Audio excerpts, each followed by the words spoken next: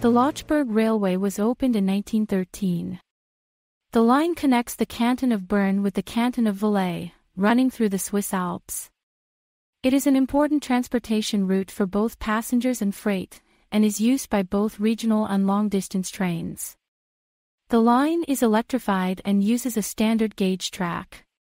It is operated by the Swiss Federal Railways. The Lotschberg Base Tunnel was built to increase capacity and reduce travel times on the Lotschberg Railway, and it is roughly 34 kilometers long.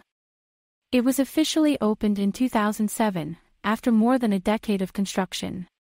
The tunnel was a major engineering feat, and its construction required the use of several innovative techniques.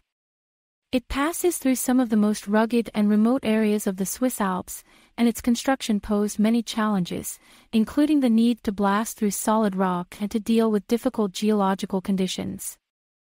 In addition to the Lotschberg Tunnel, the railway line also includes several other tunnels, bridges, and viaducts.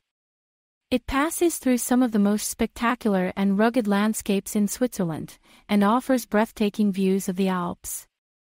Several common trains on the Lotschberg Railway include the unique BLS RE44 used on auto trains, the RE460 or Lok 2000 locomotives, the RABD E500 or Pendolino tilting train, and the Trax Class 187 last-mile locomotives. The Lotschberg Railway is an important part of the Swiss rail network, and it plays a vital role in the country's transportation system.